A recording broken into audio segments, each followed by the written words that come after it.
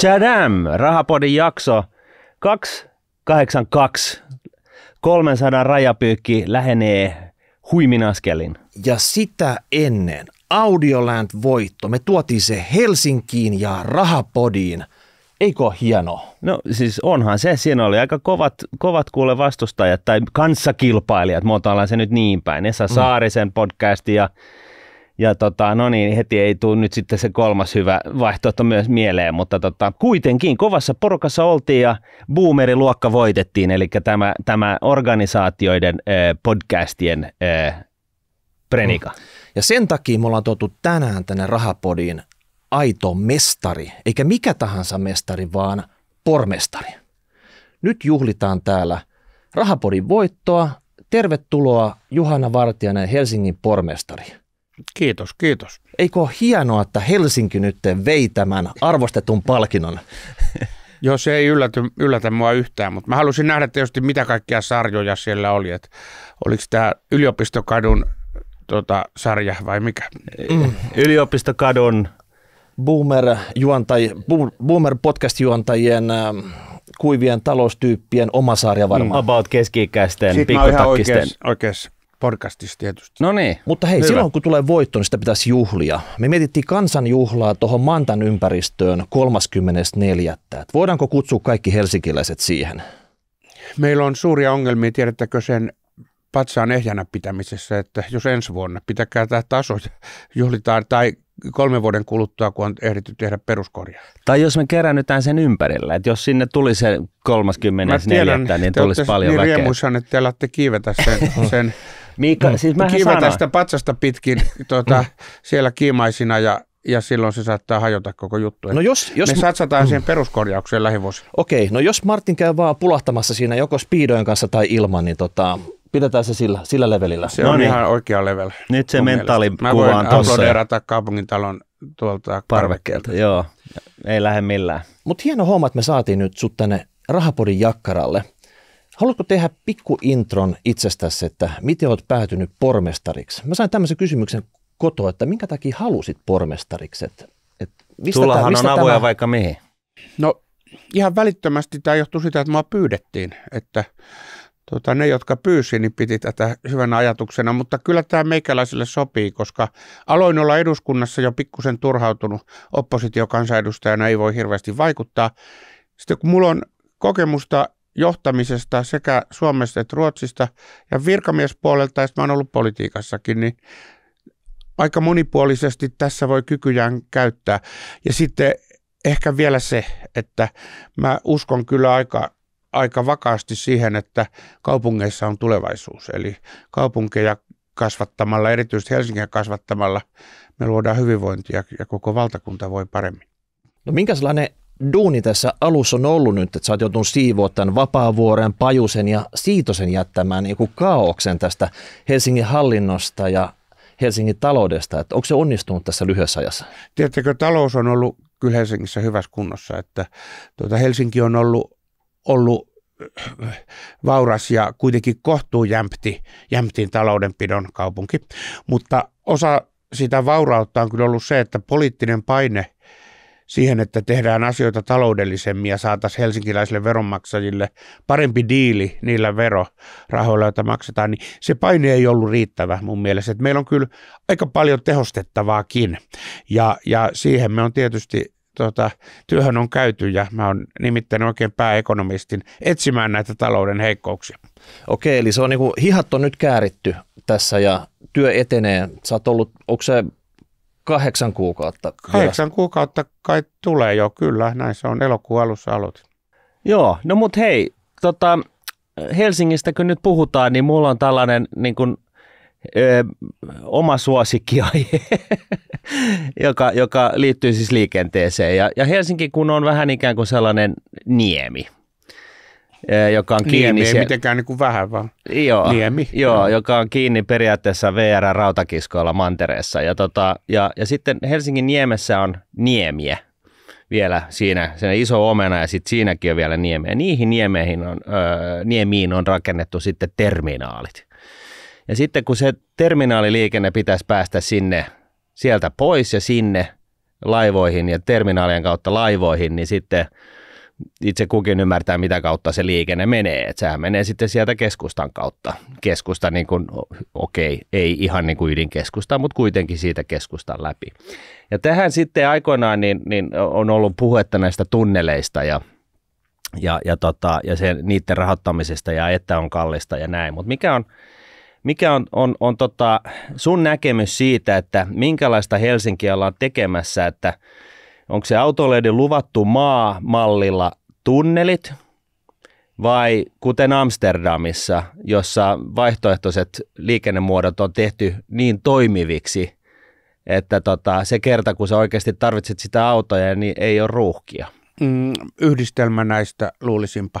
Ja tätä satama ja asiaa ja Niemillä olevia satamaterminaalejahan nyt hoidetaan ja muutetaan niin, että tarkoitus on rakentaa Länsisatamasta tunneli Länsiväylälle ja siirtää Etelä-satamatoiminnot kokonaan pois. Ja, missä ajassa?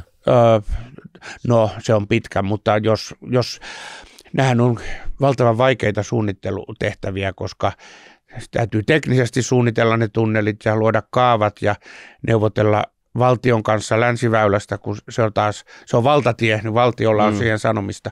Mutta jos hyvin käy, niin eiköhän me kuitenkin tämän vuosikymmenen jälkipuoliskolla päästäisiin katselemaan tuloksia. 27 ehkä jotain semmoista. Kaupungin suunnittelussa on aina pitkä aikajänne.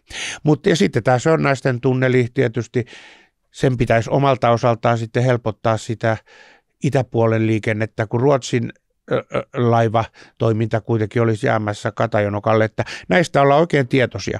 Ja me ollaan onneksi kuitenkin Helsingissä sillä tavalla hyvällä lähtökohdalla liikkeelle, että tämä on aika harvaa rakennettu, tänne mahtuu niin kuin pyöräväylät ja autoväyliä ja uskonpa, että kyetään toimimaan niin, että sekä pyöräilijä että autoilija voi ajatella, että täällä on mukava liikkua. Loistavaa. Onko tuo tunneli, se on osa sitä isompaa tunnelia, mikä torpattiin muutama vuosi sitten, että sitä voidaan sitten jatkaa myöhemmin vai onko tämä ihan oma kokonaisuus? Se on ihan sopusoinnussa sen kanssa, että myöhemmin rakennettaisiin myös itä-länsisuunnassa keskustan alitunneli, joka siis liittyisi ehkä siihen Sörnäisten tunneliin ja sitten veisi jotenkin Länsiväylälle, mutta siitä ei ole vielä siis poliittista yhteisymmärrystä.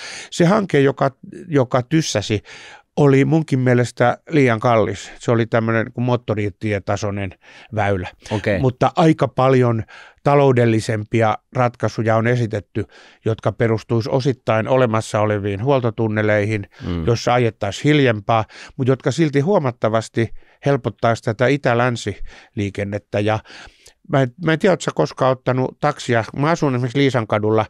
Jos Liisankadulta ottaa taksin ja haluaisi Otaniemeen, niin aika kauan kestää se itä-länsiliikenne tällä Niemellä on tukkoista ja siinä uskon, että meillä on olemassa ja olen nähnyt ihan uskottavia suunnitelmia paljon halvemmista ratkaisuista kuin se, joka tyssäsi kaupunginhallituksessa. Jos otat Liisankadulta taksin ja menet Otaniemeen, niin se olisi kyllä metroaika näppärä siinä. Kyllä, no mähän menen pyörällä ja moni menee metrolla, mutta ajatelkaapas nyt herrat sitä, että Helsinki on kaupunki, jossa vanhojen ihmisten määrä nousee todella kovaa vauhtia. Ja siellä on, niin kuin vanhoissa ihmisissä on monia, jotka kuitenkin sitten haluaa käyttää taksia tai omaa autoa, eikä nyt jaksa pitkiä matkoja pyöräillä, ja joille kuitenkin niin kuin, on aika hankalaa käyttää metroa. Et pitää myös niin kuin vanhempien ihmisten ehdoilla kaupunkia kehittää, ja se tulee onnistumaan ihan hyvin, mä luulen. Joo. No hyvä. Tämähän kuulostaa vallan mainialta. Lupaavalta. No mitäs sitten tämmöinen Kruunusillat? Tämä on tämmöinen ratikka kautta kevyen liikenteen silta, mikä yhdistää Laajasalon ja sitten Helsingin keskustan toisinsa. Ja sitä ihmeteltiin, että se maksaa noin 800 miljoonaa. Mä nopeasti katsoin, että laajasalolaisia 20 000.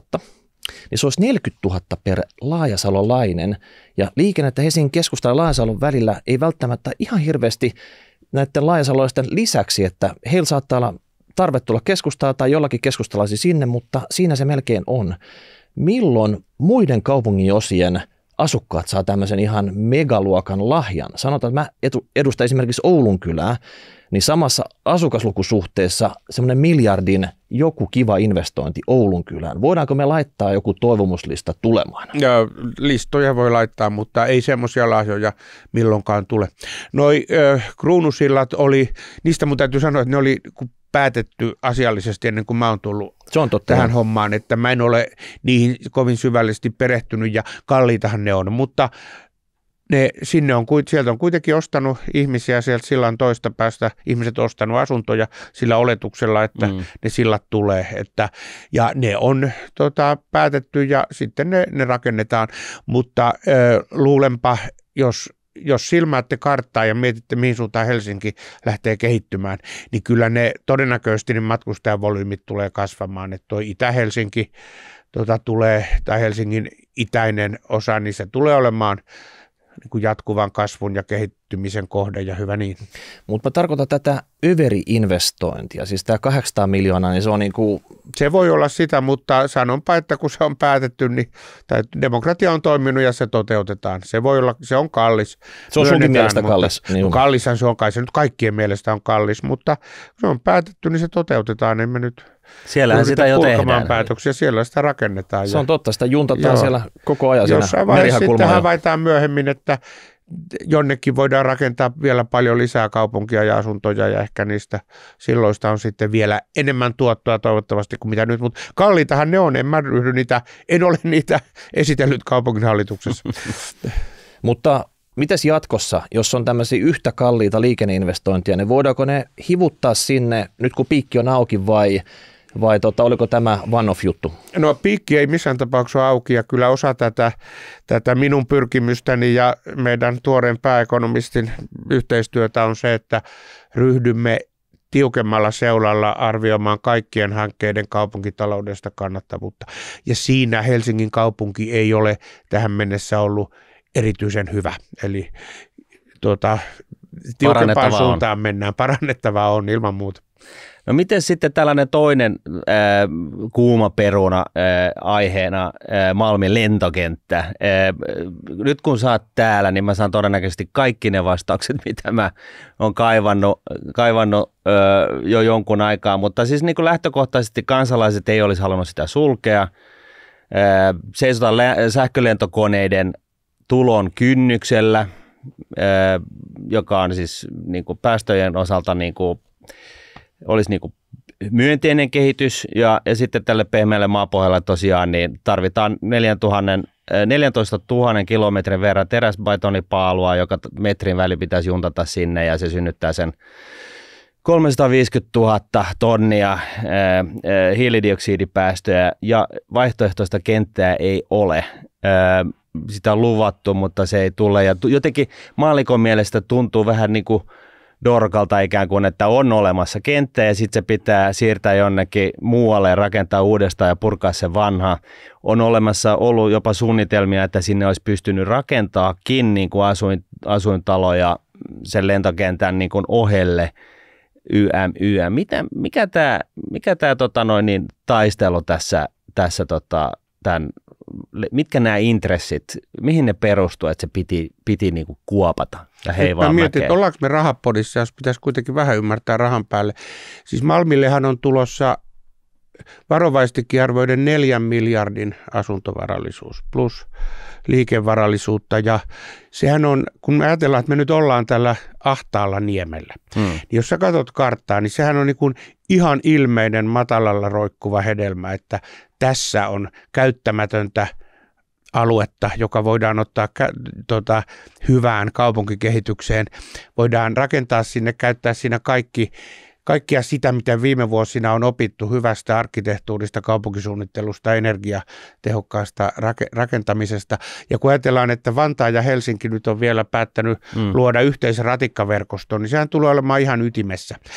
Että mä en tajua näitä, siis mä ymmärrän, että jos on ihmisiä, joille on hyvin tärkeää, että on jokin niitty, jossa on ehkä joku perhonen ollut Niin, mutta se, että taloudellisin perustein kiistetään tätä, kun eihän tämä Malmin vastustajien porukka ole mitään likimainkaan, ei ollut mitään businessplania, että jos sä olet sitä mieltä, että tämä on jotenkin taloudellisesti väärin niin, ja olisi parempaa käyttöä, niin kerääpä sijoittajilta 5 miljardin pottia tuu tarjoamaan. Kyllä me kuunnellaan kaupunginhallituksessa, jos sen joku haluaa ostaa, mutta hinta on kyllä silloin, niin kuin me puhutaan aika monesta miljardista, että miten monesta miljardista? No ei mulla ole semmoisia valtuuksia, mutta sä voit lähteä liikkeelle siitä, että jos sinne suunnitellaan varovaisestikin arvioiden 4 miljardin asuntovarallisuutta plus kaikki muu, niin sehän on se on valtavan arvokas kehityskohde, joka nyt on ihan alikäytössä, että se on parhaita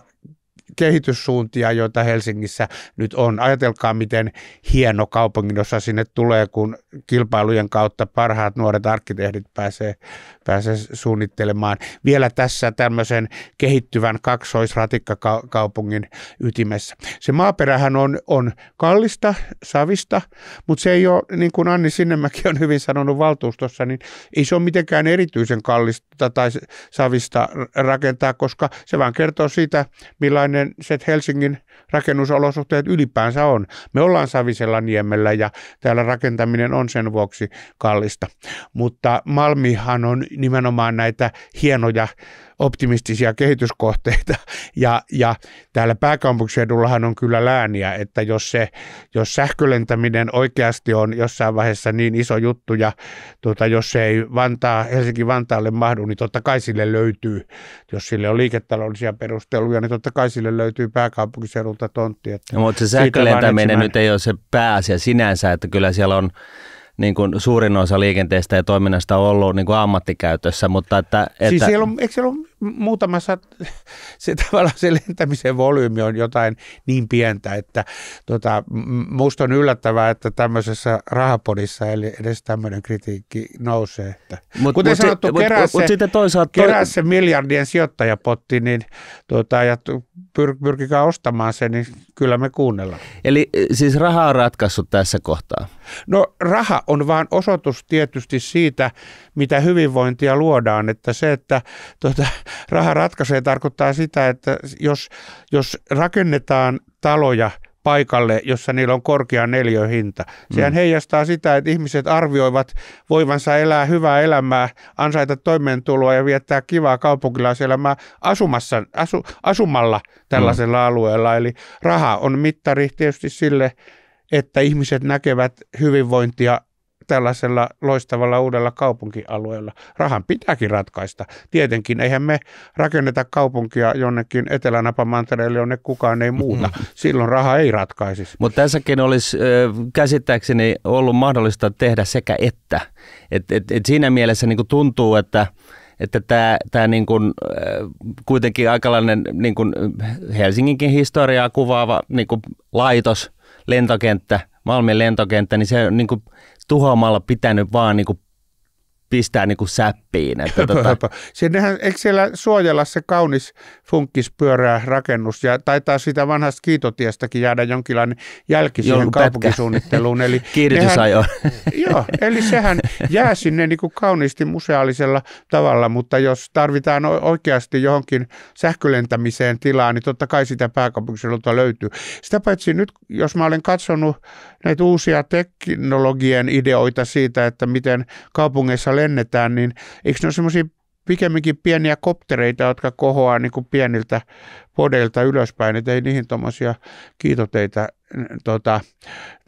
tarvita. Ja no, mä oon nyt 63-vuotias ja Malmi saattaa olla niin kuin valmis joskus 30-luvun lopulla. Mä toivon, että mä oon hengissä silloin vielä, te olette nuorempia kuin minä, niin te pääsette joka tapauksessa nauttimaan siitä sitten joskus, mutta Malmin lentokentän rakentaminen on näitä optimistisimpia, kivoimpia näköaloja, joita Helsingissä on. Onko se Kalasatama ja Jätkäsaaren jälkeen se Malmi tulee seuraava suurempi alue näissä suunnitelmissa? Onhan se on todella suuri tässä mielessä kyllä, mutta nyt täällä pitäisi olla joku kaupunkisuunnittelun ihminen tai Anni Sinnemäki, joka osaisi sanoa tarkemmin, että miten isoja missä kehityskohteet missäkin on. Mutta kyllä tuonne Salmisaareen sitten, kun voimalat suljetaan, niin sinne tulee lisää asuntoja, liiketilaa. Samaten tuo Hermannin ranta on sellainen. Jätkäsaarihan ei ole valmis vielä vähän aikaa myöskään, mutta kyllä kai Malmi on niin kuin suurimpia. Sitten meillä on Östersund vähän kauempana siellä Tapahtuuko siellä mitään? Rajalla. Tällä hetkellä ei käsittääkseni, mutta kaavoituksessa pikkuhiljaa tapahtuu. Tämä kaupungin suunnittelu on niin uskomattoman pitkän horisontin toimintaa, että se olisi niin kiva, kun poliitikothan pyrkii aina julistamaan, että ne on tehnyt suuria tekoja ja nyt budjettiriihi päättyi eilen ja siellä kaikki ministerit kertoi hyviä uutisia, kun oli selvästi päästy ikävistä budjettikehyksistä kokonaan eroon, mutta kaupunkisuunnittelussa pannaan jotain alulle, jotain uutta aluetta. Sen tulokset näkyy 15-20 vuoden kuluttua, että jos muut nähdään joskus patsastelemassa siitä, että nyt avataan jotain hienoa, niin se on sitten pantu alulle joskus 20 vuotta aikaisemmin. Yhtä lailla sitten niin nämä päätökset, mitä hallitus tekee, niin niillä on vaikutukset 10-20 vuoden päähän, että ja siltä se ei välillä tunnu, että niitä päätöksiä tehtäisiin siltä pohjalta, mutta kuitenkin hyvä. Joo. Mennään eteenpäin. Kyllä. Mulla on paljon kavereita, jotka kiristelee hampaita ihan vaan sen takia, että tänä talvena Helenin kaukolämpö, se on mennyt niin kuin katosta läpi. Ja suuri osa tästä Helsingin lämmityksestä perustuu kaukolämpöön ja siihen hintaan ei oikeasti voi vaikuttaa. Tosi moni on ruvennut miettimään, että mitä jos mä ottaisin vaikka nyt maalämpöä tähän tilalle. Niin miten sä näet nyt tämän Helenin? Se on kuitenkin ollut pikkusen semmoinen vähän niin kuin säästöpossu, mistä Helsinki on käynyt sitten tuotot varastamassa. Ei ole nyt tultu millään tavalla kompensoimaan tätä nykyistä energiakriisiä, mikä tänä talvena oikeasti kunnolla iski. Että miten jatkossa?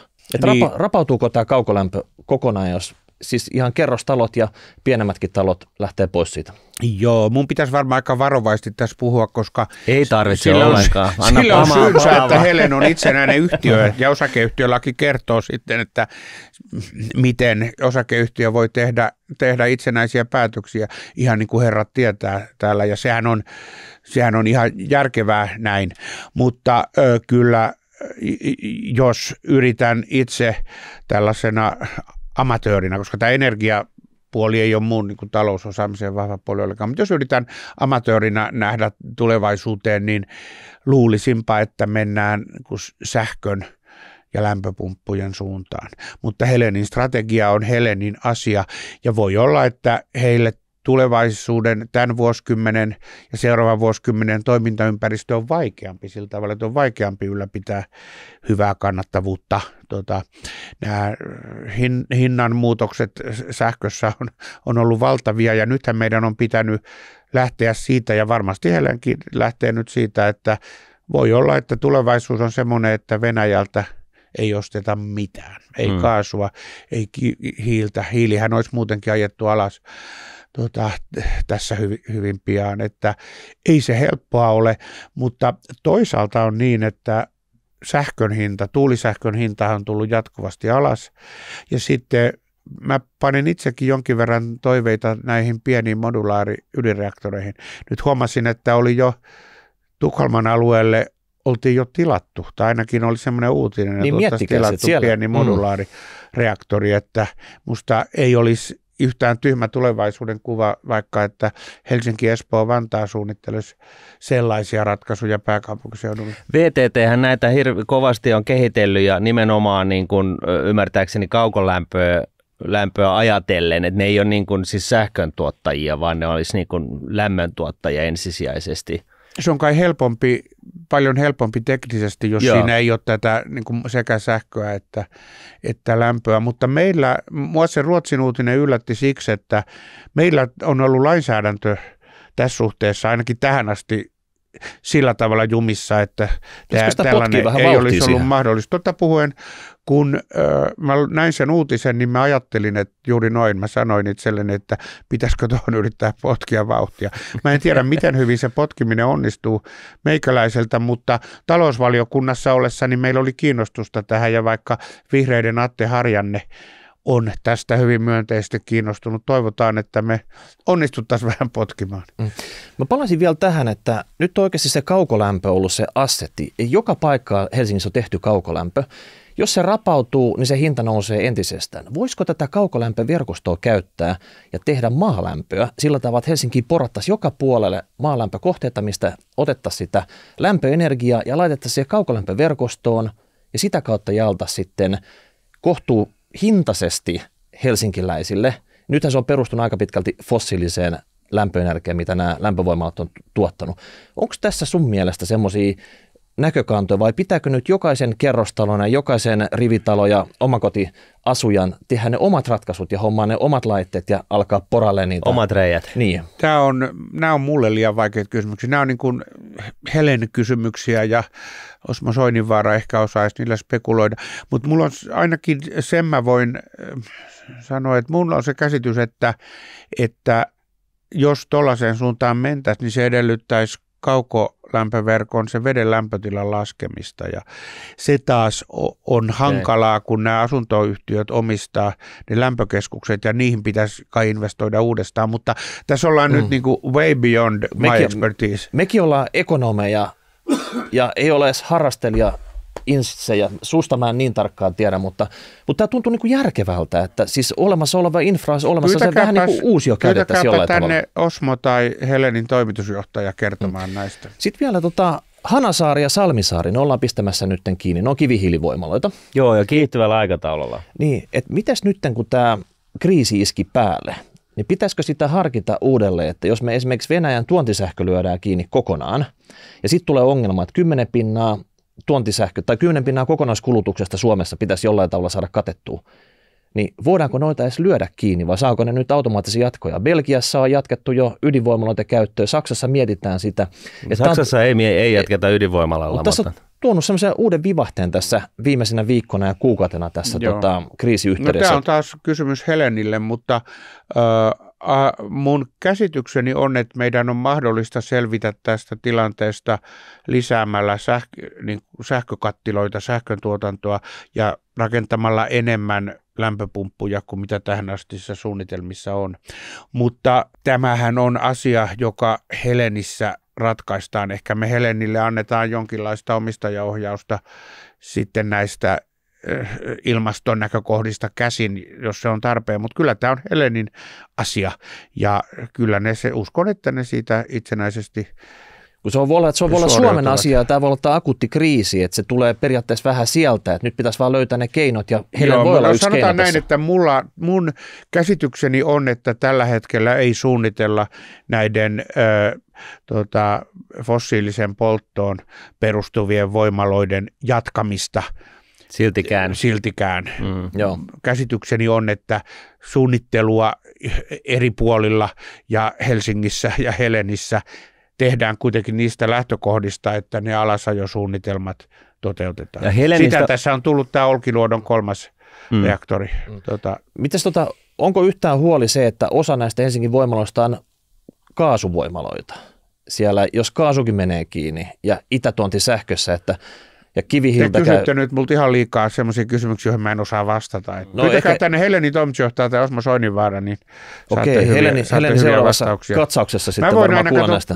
Liikuttaa huulia, mutta kun mä en tiedä näistä asioista kovin paljon. Helenistä mä haluan vielä kuitenkin sanoa sen, että niin kuin jotain positiivista, että käsittääkseni se on kuitenkin ollut aika lailla niin kuin lämpötekniikan edelläkävijä ja tätä kaukolämpöteknologiaa voisi viedä vaikka Kanadaan. Ville Skinnari oli Vaasassa syksyllä tai kesälomien jälkeen niin puhumassa muun muassa siitä, että siellä tosiaan kerrostaloja lämmitetään niin kuin kellarista käsin ja että se olisi jonkunnäköistä no-braineri, että Helenin edustajat, jos te kuuntelette tätä, niin siinä olisi niin kuin kehitysidea. Joo. Siihen mulla on yleisesti se käsitys, että Helen on erinomaisesti johdettu yhtiö. Siellä on kovan luokan toimitusjohtaja ja Osmo Soininvaaran vetämä hallitus, että mä olen kohtuullisen luottavainen, mutta totta kai tämä tilanne, jossa nyt niin Venäjän tuonti todennäköisesti loppuu kokonaan ja pitkäksi aikaa, niin totta kai silloin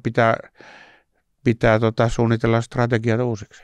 Joo. Se on kyllä mielenkiintoista, mihin suuntaan tämä kaukolämpö versus maalämpö jatkossa kehittyy sitten. Ota sä vaan siitä. No niin, sitten ollaan nyt käsitelty vaikka mitään, mutta sitten tulee vielä tämä niin kuin asuminen täällä Helsingissä ja onko se nyt niin, että 1/3 helsinkiläisistä asuu tuilla ja Hitas-rakentaminen, niin siitä on puhuttu ja kysymys, että onko tällaiset 600 000 euron hitaspenthouseit enää niin kuin kohtuuhintaista rakentamista ja miten tämä niin kuin rakentaminen ja asuntojen riittävyys täällä Helsingissä, mikä se suunnitelma sen osalta on ja olisiko syytä jollain tavalla yrittää purkaa tätä asumistukisysteemiä, vaikka siis mä en itsekään tiedä, miten sen tekisi, mutta että sehän lähinnä niin kuin tukee asuntosijoittajia tietyssä määrin tämä. Ja siinä mielessä, että asumistuki totta kai tuo lisää rahaa niin kuin tähän asumiseen ja sitä kautta kasvattaa vuokrahintoja ja sitten toisaalta puhutaan tästä kaavoittamisesta kiinni, että voi kun tämä kaavoitussysteemi vaan saataisiin sillä tavalla, ainakin rakennusyhtiöt puhuu siitä, että voisi tehdä niin kuin enemmän yhteisvoimin, ettei tarvitsisi rakentaa sellaista, mitä kukaan ei halua, että tällaisista komponenteista saataisiin tavallaan tällaista ratkaisua aikaiseksi. Niin, siis ensinnäkin täytyy sanoa, että Helsingin asumispuolihan ei ole mitenkään kriisissä tai muuten. Meillä on toimiva vuokramarkkina ja asuntoja tulee lisää, että tämä nyt on mennyt kohtuu hyvin kuitenkin. Ja kun usein sanotaan, että Ruotsissa kaikki on paremmin, niin Ruotsissa on kuitenkin vuokrasäännöstely ja tiedän 2 kertaa Tukholmaan maahan muuttaneena, että ainoa tapa päästä sinne asuntomarkkinoille oli ostaa. Ja meillä on sentään toimiva vuokramarkkina, vaikka se monen mielestä on liian kallis. Ja oikeastaan ainoa pysyvällä tavalla hyvä tapa koettaa helpottaa sitä ja hillitä asuntojen hintojen nousua on tietysti rakentaa paljon. Ja siihen me pyritään, että se nousisi se vuotuisten valmistuvien asuntojen määrä 7 000 8 000. Asumistukihan on valtion käsissä, että me ei sitä päätetä ja se on totta, että asumistukimenot on kasvanut ihan mielettömästi Suomessa ja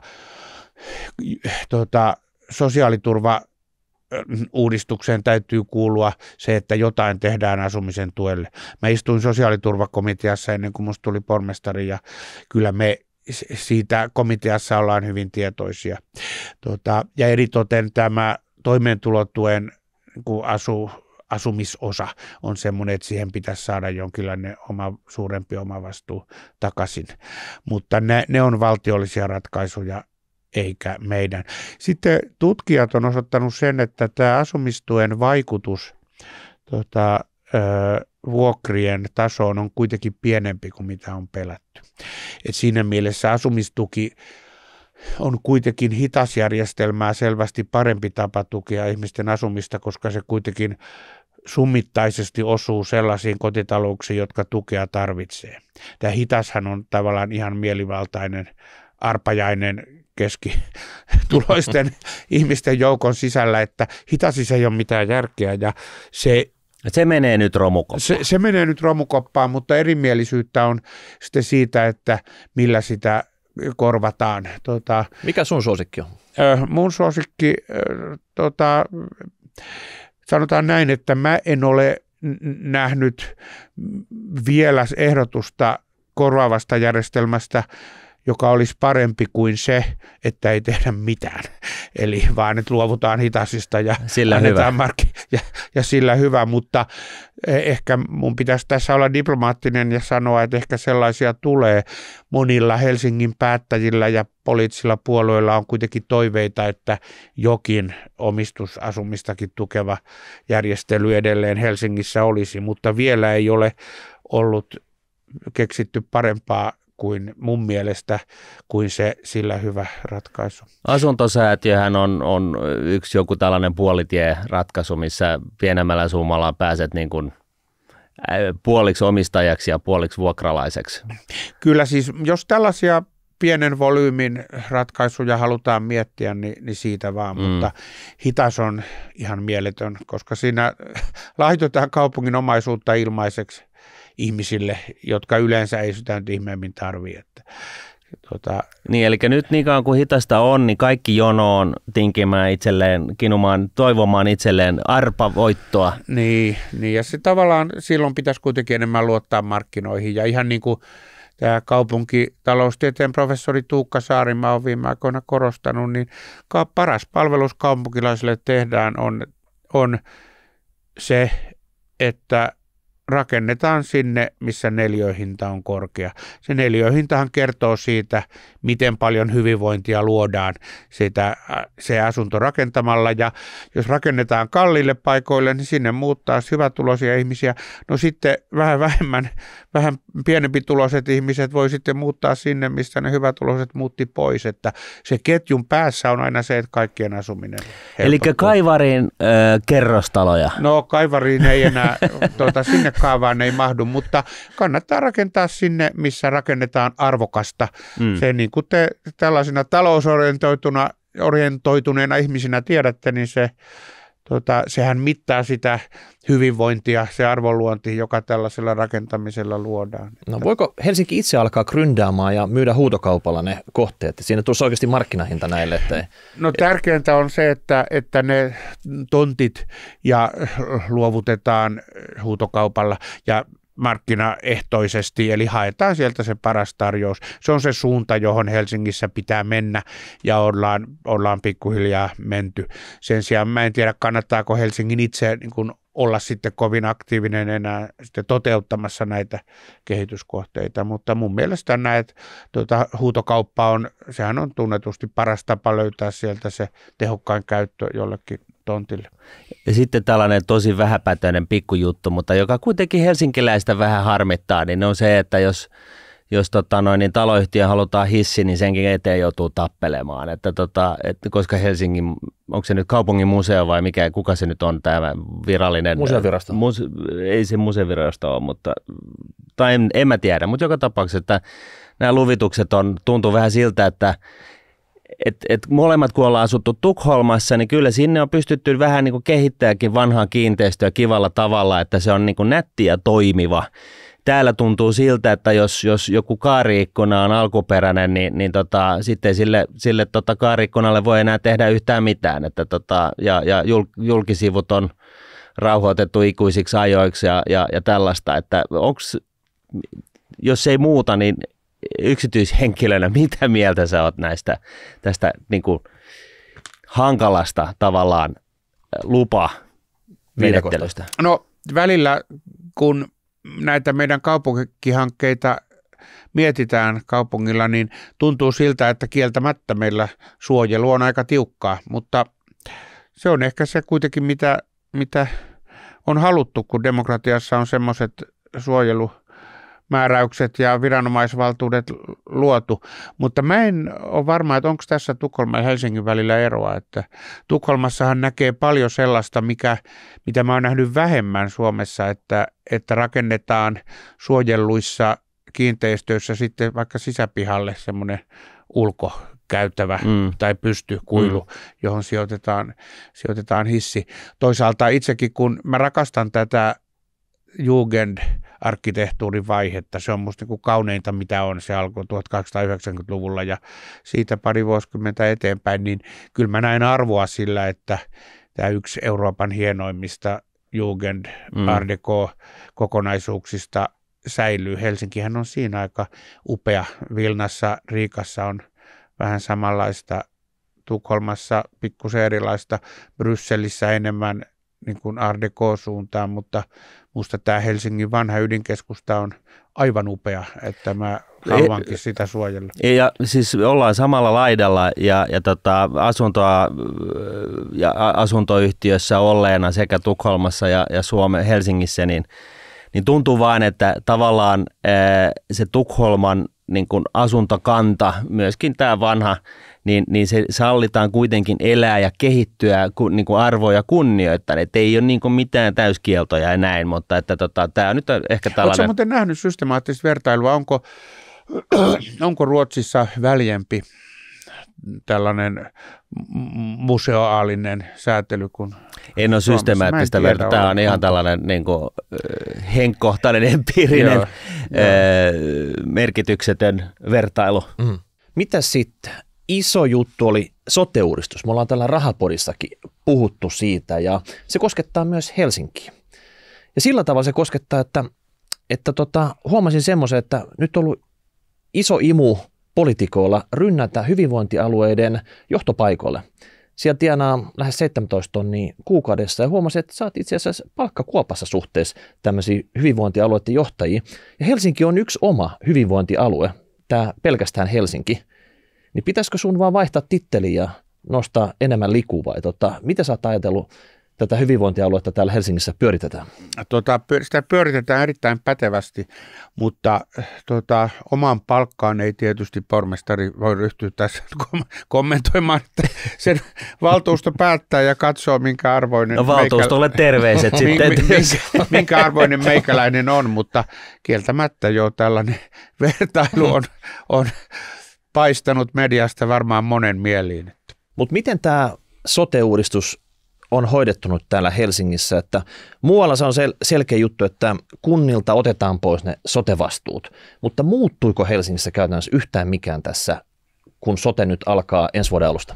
Joo, hyvä kysymys. Siis muuttuu sillä tavalla, että sote-puoli meillä, kun organisoituu omaksi kokonaisuudekseen, joka toimii kyllä paljolti niin kuin ennenkin, mutta rahat tulee nyt valtiolta, niin me tehdään siitä tilinpidollisesti oma yksikkönsä, että Helsingillä tulee olemaan 2 budjettia. Sama valtuusto sinänsä hyväksyy molemmat, että Helsingin kaupunginvaltuusto on se meidän hyvinvointialue tai maakuntavaltuusto, mutta se erotetaan omaksi kokonaisuudekseen ja sen rahat tulee valtiolta ja niiden pitää sitten riittää. Mutta kyllä se suurin merkitys Helsingille on sote-uudistuksella siinä, että kyllä se helsinkiläiseltä ottaa enemmän kuin se antaa. Kun nythän valtiovalta ottaa meiltä pois niin kuin noin 2/3 meidän kuntaveron tuotosta. Ja millä tavalla? Ihan vaan, että sieltä rouhastaan pois se, onko se 13,95 tai 85% sitä. Kyllä te sen osaatte. Mä en muista, mä oon niinku tyypillinen ekonomisti, että mä en oikein muista prosenttilukuja hyvin, mutta meiltä menee valtava määrä verotuloja, jos me saadaan rahaa tilalle näiden sote-palvelujen järjestämiseen. Ja nyt tämä valtiovaltahan on tämän uudistuksen nyt tehnyt niin, että siinä on alussa tällainen siirtymätasaus, että jotta tämä ei näyttäisi pahalta, niin lähivuosina se, mitä meiltä otetaan ja mikä meille annetaan, on kuin suunnilleen sama per helsinkiläinen. Mutta nyt jos te laskette talousihmisinä sitä niin nykyarvoa siitä, mikä meiltä menee ja mitä me saadaan, ja te varmaan tunnette nykyarvokäsitteen, eli sen tulovirran jokavuotuisen menetyksen ja saannon arvo nykyisyydessä laskettuna, niin musta näyttää selvältä, että se, mitä me menetetään, on paljon isompi kuin se, mitä me saadaan. Ja tämä johtuu siitä, että Helsingiltähän menee niin kuin tietty osa tulosta, mutta se otetaan pois meidän kasvavasta veropohjasta, kun Helsinki ei ole tällainen näivettyvä alue, jossa on yhä vähemmän ja vähemmän veronmaksajia ja nuoria, mitä koko valtakunta on Suomessa, mutta Helsingillähän on kasvava näkymä. No silloin kun sä otat kasvavasta veropohjasta tietyn määräosuuden pois, niin sä otat paljon. Sä otat sieltä tulevilta isompienkin kohorttien verokertymästä sen tietyn määräosuuden. Ja vaikka meilläkin vanhojen hoivaa tarvitsevien ihmisten määrä kasvaa, niin se ei kasva niin nopeasti kuin se nuorten ikäluokkien ja työikäisten määrä, koska meillä ei ole kestävyysvajetta ollut Helsingissä. Eli meille annetaan kuitenkin nykyarvomielessä vähemmän kuin mitä meiltä otetaan. Tai jos tämän sanoo vähän toisin, niin valtiovalta sälyttää tällä sote-uudistuksella nyt suuremman osan valtakunnan kestävyysvajeesta helsinkiläisten maksettavaksi. Niin se on ihan selkeä. Vouti lähettää kerran kuussa sen raha-auto hakemaan sieltä kaupungin kansliasta rahaa. Se vetää yhden kierroksen mantan ympäri ja palauttaa osan siitä rahasta, mutta muutama rahasäkki siitä on mennyt siitä matkalla ja ne on lähetetty silloin sinne maakuntiin. Mutta pärjääkö Helsinki nyt tässä? No sanonpa vaan, että totta kai me pärjätään, mutta helsinkiläinen maksaa vastedes yhä suuremman osan koko valtakunnan terveysmenoista, mutta en mä oikein näe siihen muuta ratkaisua kuin, että meidän täytyy kasvaa entistä pontevammin, että sitten tarvitaan enemmän nuoria ihmisiä Helsinkiin maksamaan niitä muun valtakunnan menoja. Ja tietysti meidän täytyy yrittää valtiovaltaan päin lobata, että ainakin ne Helsingin ja suurten kaupunkien erityispiirteet, jotka lisää terveysmenoja, niin ne otettaisiin paremmin huomioon kuin mitä tähän asti on otettu. Muuttuko muuten tässä muutoksen yhteydessä palkanmaksaja esimerkiksi vaikka sairaanhoitajille ja lähihoitajille, että onko se edelleen Helsingin kaupunki vai joku muu? Käsittääkseni se on Helsingin kaupunki. Me tehdään vain 2 eri budjettia, mutta kai me sitten sellainenkin budjetti sitten julkaistaan, jossa nämä 2 budjettia on lopulta laskettu yhteen, mutta se laki velvoittaa jo meidät toimimaan niin kuin 2 erillisenä tiliyksikkönä. Mikä olisi ollut parempi ratkaisu kuin tämä, mikä meillä nyt tuli syliin? No se on iso kysymys. Enpä ole ehtinyt sitä viime aikoina miettiä, mutta Helsingin näkökulmasta olisi ollut parempi, että meillä olisi meidän oma autonomia tallella. Ja siitä seuraa vähän paradoksaalinen johtopäätöksenä, että jos joskus mennään tähän niin sanottuun maakuntaveroon tai hyvinvointialueen omaan veroon, jonka hyvinvointialue saisi itse päättää, niin sehän palauttaisi tavallaan tämän Helsingin autonomiaan. Et sitä kohti? No ainakin se palauttaisi autonomian. Siinä voisi olla se huono puoli valtakunnallisesti, että sen jälkeen kun meillä olisi verottavia tahoja, valtio, kunnat ja hyvinvointialueet, niin kokonaisveroaste nousisi.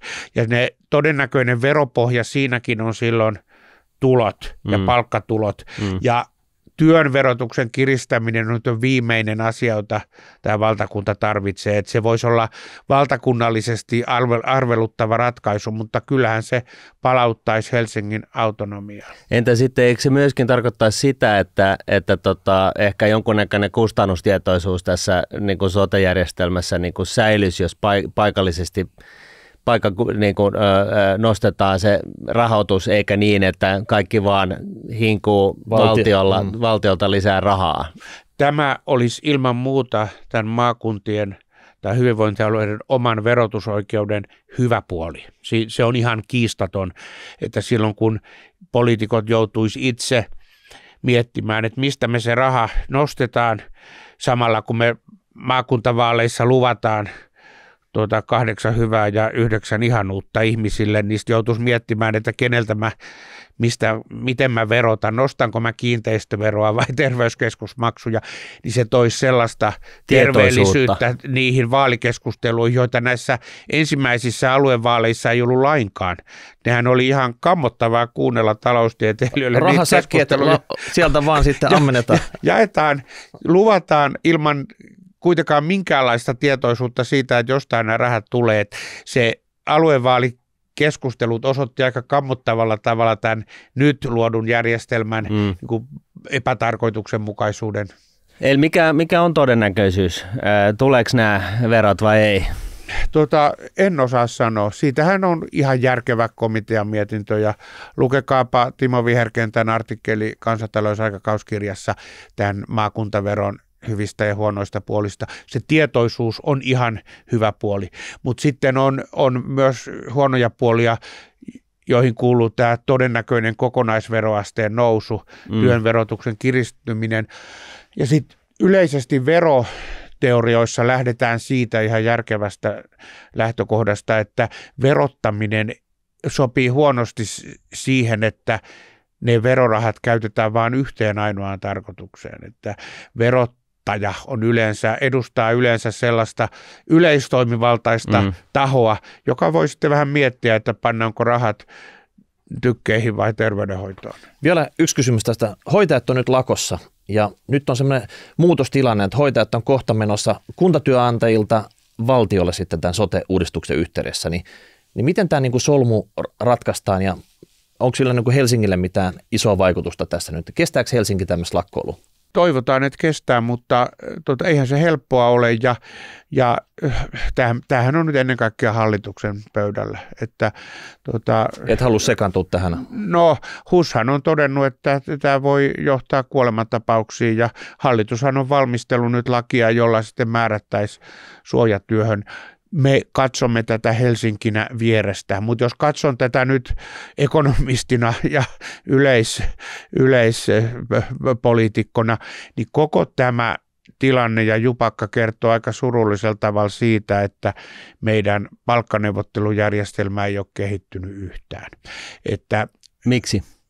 Koska meillä on ollut tämä kirottu järjestövalta, jossa on odotettu, että työmarkkinajärjestöt toisivat ne ratkaisut, mutta työmarkkinajärjestöt on ollut jo kauan täysin kyvyttömiä uudistamaan mitään palkkaneuvottelujärjestelmässä. Ja se tapa, jolla naisvaltaisten alojen palkat voisi oikeasti pikkuhiljaa nousta, niin kuin ne on noussut Ruotsissa, Tanskassa ja Norjassa. Se tapa, jolla se tapahtuisi, olisi se, että pidetään huoli siitä, että näillä julkisyhteisöillä on riittävä rahoitus terveyskeskuksilla, sairaaloilla ja sitten nostetaan palkkoja paikallisesti. Näinhän se niin kuin Ruotsissa, jossa myös julkisen sektorin palkat sovitaan paikallisesti. Siellä ei ole enää yleiskorotuksia kunnilla ja valtiolla Ruotsissakaan, niin kyllähän se onnistuu sitten terveyskeskuksessa ja sairaalassa annetaan esimiesten päätöksillä palkankorotuksia semmoisille avainhenkilöille, joista nyt nimenomaan halutaan pitää kiinni, tai jotka erityisesti ansaitsee sen. Ja se on semmoista normaalia hyvää työnantajatoimintaa, mutta musta on äärettömän murheellista, että meillä on nyt olemassa vaara, että me toistetaan ne vuoden 2006 Sari Sairaanhoitajakampanjan virheet, että tulee tämmöinen yleinen TES-kierros, jonka aikana palkat nousee. Sitten ne muutaman vuoden kuluttua kaikki muut ammattiliitot on ulosmitannut ihan samat. Sitten me ollaan taas kilpailukykykuopassa, että ikään kuin ei ole opittu yhtään mitään. Ja tässä mä sanon, että tämä järjestövalta ja hallituksen mukaan lukien, siis nykyinen hallitus, mutta myös Sipilän hallitus, pelokkuu sen suhteen, että ei ole haluttu mitään uudistaa palkkaneuvottelujärjestelmässä. Ei edes valtakunnan sovittelijalle luoda uudenlaisia valtuuksia ja tehtäviä, niin kyllä se on surullista. Ja tämähän on nyt hallitukselle ennen kaikkea hankalaa, kun heidän on todennäköisesti pakko säätää jonkinlainen uusi laki siitä, mikä on suojatyötä, ja se on heille vaikeaa, mutta ihan saavat sitä, mitä ansaitsevat. Entäs nopea kysymys vielä, onko Helsingillä tämän HUS-alueen, Meilahden HUS-alueen osalta, niin tässä nykymaailman tilanteessa, missä raketit lentelee Euroopassa, niin onko se ihan fiksu ollut rakentaa tällainen jäätävän kokoinen keskittymä, joka siis toki on kustannustehokasta, mutta tämän niin kuin huoltovarmuuden osalta, vai onko täällä jotain tunneleissa jotain sellaista, mistä me muuten ei tiedetä? No jos on tunneleissa, niin ehkä mäkään en taida tietää niistä riittävästi, mutta HUShan on yksi maailman parhaista sairaaloista ja uskon, että siellä on kuitenkin tehty viisaita päätöksiä. Nythän on jännä nähdä, miten HUSin toiminta tästä muotoutuu, kun juuri nyt on neuvoteltu, on valmistunut uusi HUSia koskeva perussopimus, joka pitää Helsingissäkin ja kaikilla hyvinvointialueilla Uudellamaalla hyväksyä. Ja toivotaan, että se lähtee hyvin liikkeelle, mutta mun käsitys HUSista on kyllä hyvin korkea, että siellä on osattu tehdä aika hyviä ratkaisuja ja näkyyhän se erilaisissa kansainvälisissä vertailuissa tällaisena niin kuin kansainvälisestikin noteerattuna erinomaisena tutkimussairaalana. Joo, ei kun siis itse kullakin on varmaan hyvät käsitykset HUSista, mutta se oli lähinnä vaan se, että kaikki toiminnat on keskitetty niin kuin yhteen paikkaan ja sitten jos tässä veli venäläinen on sitä mieltä, että huomaa, että on päättänyt, että nyt näyttää siltä, että Suomi hakee NATOa, niin pystytetäänpä pieni kahakka, niin se pysähtyy se prosessi siihen, niin tuossahan olisi hyvä maali. No me ollaan kuitenkin sillä tavalla rauhoittelisin mieliä, että ollaanhan me tuommoisesta skenaariosta aika kaukana, mutta kieltämättä minusta on oikein hyvä, että nyt nopeasti turvallisuuspoliittiset käsitykset on koko poliittisessa kentässä muuttumassa. Erittäin hyvä. Sitten vielä kello tikittää, ollaan oltu reippaita. Matkailu. Helsinkiin rakennetaan paljon uusia kivoja hotelleja ja näin, mutta ihmetyttää oikeasti se, että saadaanko me tänne enää sitä Helsinki-henkeä niin kuin turistien keskuudessa synnytettyä, että vähän niin kuin huoli käy siitä, että ottamatta nyt puolustuspoliittista kantaa tähän NATOon ja jäsenyyteen, niin kuitenkin jotkut turistit voisi olla sitä mieltä, että tällainen 1340 kilometrin raja venäläisten kanssa niin on vähän huolestuttavaa. Toki sota ei syty yhdessä yössä, mutta että kuitenkin, miten sä näet tämän Helsingin tilanteen, että meneekö tässä niin kuin vähän tämä Helsingin paikka maailman kartalla nyt sitten myöskin tämän Putinin sodan myötä Kankkulan kaivoon, vai saadaanko tästä uutta tulemista aikaiseksi? No se ei mene Kankkulan kaivoon, mutta se huoli, jonka sä esität, on kyllä jossain määrin perusteltu ja tosi. Ja olen kuullut, ja tekin varmaan tiedätte näistä, kun taloutta seuraatte, niin olen kuullut, että jotkin matkailuyrittäjät on saanut sellaisia viestejä asiakkailta, että peruutuksia ja kysymyksiä siitä, että onko Suomeen turvallista tulla. Ja sama näkyy myös investointihalukkuudessa, ja se on muuten yksi syy myös siihen, että mun mielestä pitäisi aika jämäkästi hakea nyt toimiva NATO-ratkaisu Suomelle.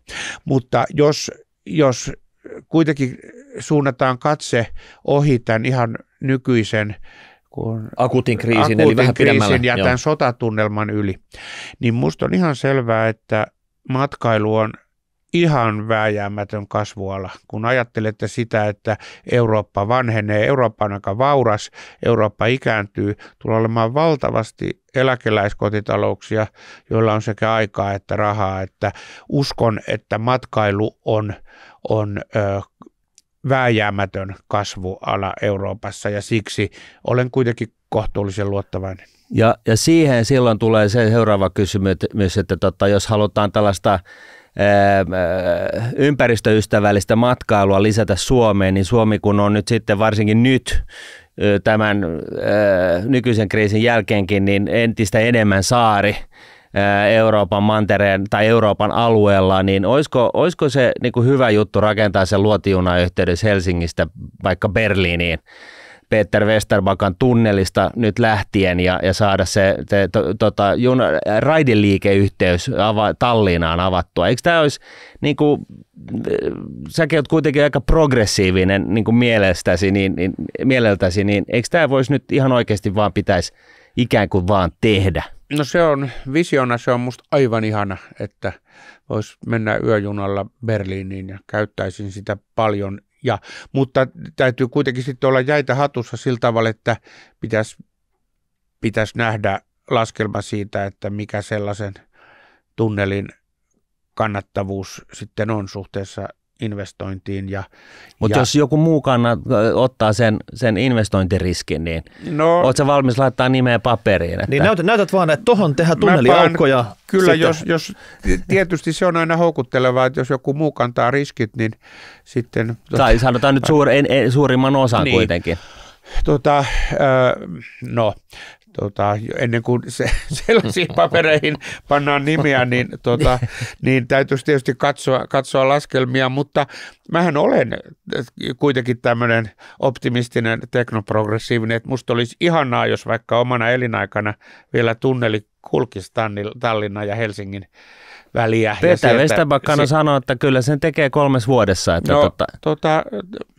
sanotaan näin, että toivotaan, että se olisi mahdollista. Ja tämä tuo mieleen sen, kun mä taisin olla Ruotsissa jos käymässä, kun Juutirauman silta avattiin Tanskan ja Ruotsin välillä. Ja mä muistan silloin, mä luin olikohan mä Tanskassa silloin, koska mä katsoin tanskalaista jotain TV-lähetystä ja siellä oli vieraana Japanin liikenneministeri muistaakseni. Tästä on kyllä, milloin se avattiin? Varmaan 20 vuotta sitten. Nämä hämäriä muistikuviin, mutta se Japanin liikenneministeri sanoi jotenkin näin, että kaikki kunnia teidän hienolle sillallenne, mutta jos tämä olisivat Japanin saarien välillä, niin tuossa olisi kyllä jo 3 siltaa. Että niin.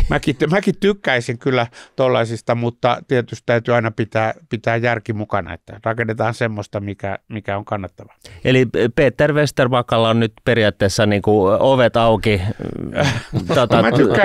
laskelminen, jos hän tulee laskelminen. Mä tykkään Peterin asenteesta, se on semmoinen can-do-asenne. Ja itse asiassa Peterin toinen yksi lempiasia on sellainen, jota mä kannatan todella lämpimästi, ja se on se, että tehdään nuorille ihmisille vallankin helpommaksi tulla Pohjoismaihin meiltä ja Suomeen. Meiltähän puuttuu nuoria ihmisiä ja Peter miettii sitä, että jos vaikka Aasiassa olisi nuoria, jotka haluaisi tulla Suomeen lukioon ja yliopistoon, niin miten se tehtäisiin mahdollisimman helpoksi? Sehän hyödyttäisi meitä ja yllättävän paljon Peterinkin tielle on ilmaantunut sitten estäjiä, että ei saa vastustusta kuitenkin tällaisille niin kuin valtavan hyville ideoille. Että mä tykkään todella Peterin can-do-asenteesta. Loistavaa. No ehkä jos muu Suomi vastustaa, niin otetaan me tänne Helsingin alueelle nämä Peterin teesit käyttöön. Että kaikki mitä Peter ehdottaa, niin ei muuta kuin kaupungin kansliassa vaan leima papereihin ja homma eteenpäin. Siis siltä osin, kun se on meidän päätöksistä kiinni, niin mä suhtaudun kyllä myönteisesti. Mutta aika paljon riippuu lainsäädännöstä ja opetus- ja kulttuuriministeriöstä. Joo, ja sitten nämä Peterin niin kuin ajatuksethan on ollut paljon sitä, että roudataan asiasta niitä opiskelijoita, lukiolaisia estämään paikallisten lukijoiden sulkemista. Ja sitten kun kriitikot toteavat, että miten ihmeessä nämä nyt sitten niin kuin suomalaisessa lukiossa pärjää, niin heillähän on esimerkkejä siitä, että joku on puolessa vuodessa oppinut suomen kielen ja loppuyrittäminenkin ja lukio arvosanat on samaa luokkaa, että kyllä se nyt jossain määrin sitten kuitenkin vähän ihmetyttää, että mistä tässä suhteen niin kuin pitää vastustella. Tähän matkailuun liittyen, että tarttisiko Helsinki sun mielestä semmoisen joku turhan nähtävyyden? Mä tarkoitan vaikka Eiffelin torni tai maailman korkein toimistotalo. Tai Paasitorni, vaan että vähän niin siis, pidempi. Kuuntele, siis joku semmoinen ihan jäätävän kallis investointi sillä tavalla, että se ei kaupallisesti ole järkevä, mutta se on vaan semmoinen must have tuommoinen nähtävyys, minkä takia Helsinkiin tultaisiin. Semmoinen ehkä puuttuu Helsingistä tällä hetkellä. Niin nämä on poliitikolle vaikeita kysymyksiä, kun sitä olisi niin houkuttelevaa ryhtyä sitten edistämään jotain niin kuin ihmeellistä 300 metriä korkeata yksisarvispatsasta tai muuta. Mutta se on sinänsä totta, että maailmalla, jos ihmiset kuulee sanan Helsinki, niin ei ole ihan samanlaista ikonista rakennusta kuin Eiffel-torni tai Sydneyn oopperatalo tai vastaava. Ehkä toi meidän hieno Engelin tuomiokirkko tulee sitä lähimmäksi, mutta eihän niitä ole luotu näitä ikonisia rakennuksia kuitenkaan vaan sillä perusteella, että täytyy olla jotain turhaa katsottavaa, vaan siinä on ollut arkkitehtoniset perusteet. Ja Helsingissähän on tietty nuhteellisuus, sellainen, mitä yksi tämän Etelärannan arkkitehtuurikilpailun ulkomainen hieno arkkitehti Juryn jäsen sanoi niin kuin puoli kriittisesti, puoli ylistävästi, että täällä arkkitehtuuri on kalvinistista, eli niin kuin nuhteellista, että ei olla niin kuin liian flashy, ei rakenneta uskomattomia katedraaleja, vaan jotenkin kunnioitetaan sitä maltillisuutta, joka Helsingin kaltaisissa kaupungeissa on, mutta mun täytyy sanoa, että mäkin olen vähän kaivannut tänne sitä, että täällä olisi jokin sellainen upea, ikoninen talo, niin kuin vaikka Bilbaon Guggenheim tai just se Sydneyn oopperatalo tai Eiffeltorni tai joku muu. Mutta sä oot kuitenkin Juhana Ykkönen siellä kaupungintalolla. Se on vähän niin kuin presidentinlinna, siinä samassa rivissä presidentinlinnan kanssa. Haluat jättää sun merkkis tähän Helsinkiin, että kaikki muistaa, niin voisiko se olla, että Kaisaniemen kentällä nyt vaikka joku Eiffelin torni, niin saako se sun niin kuin peukun ylös? No tiedätkö, mä oon niin rutikuiva ekonomisti, että mulle muut saa tämmöisiä suuria omiin niminsä rakennettuja maamerkkejä hoitaa.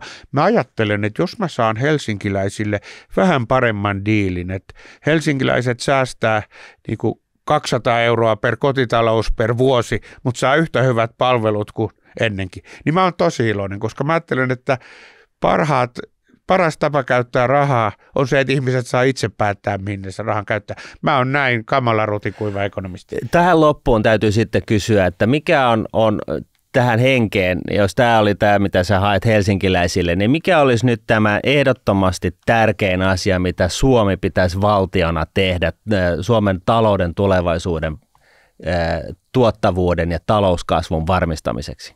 No se on tämä hyvinvointivaltiotouhu, joka on ihan hyvä yhteiskunnallinen järjestely, niin ei sitä rahoiteta ilman korkeampaa työllisyysastetta. Että kyllä tämä työmarkkinoiden vapauttaminen ja sosiaaliturvan uudistaminen, tämä on vähän tylsää. Tämä ei ole pormestarin päätettävissä, mutta näin se nyt vaan on. Sitten me oltaisiin Tanskan, Norjan, Ruotsin kanssa niin kuin samalla luokalla. Nyt me ollaan niin kuin tarkkailuluokalla. Miten me mentäisiin siitä niin kuin ohi, heittämällä ohi? Päästäisiin edes sinne. Hyvä. Okei, hyvä homma. Jos musta joskus tulee pormestari, niin sä oot selvästi tämä Juhana Ykkösen tätä titteliä ole käyttänyt. Mun toinen nimi on Juhana, ehkä mä otan sen käyttöön. Se on Juhana Kakkonen sitten. Niin, no jos et sä puhui tästä Juhana Ykkösenä, mä voisin olla Juhana Ykkönen siinä vaiheessa vielä sitä. Ja nyt kannattaa omia se. Ja nyt hei, kaikki on kutsuttu sille 34. kansanjuhliin juhlimaan tätä podcast-voittoa sinne Mantan huudeille. Katsotaan miten käy, että onko siellä meidän lisäksi joku muu. Joo. Mutta patsaalle ei saa kiivet. Näin. Kiitoksia. Laittakaa palautetta #rahapodi@nordnet.fi. Kommentoitte tubeen, laitatte viestiä. Ja nyt ei muuta kuin tuumasta toimeen. Niinhän me tässä Helsingissä tehdään. Kiitos, oli kiva jutella. Kiitos kun tulit. Kiitos. Raha.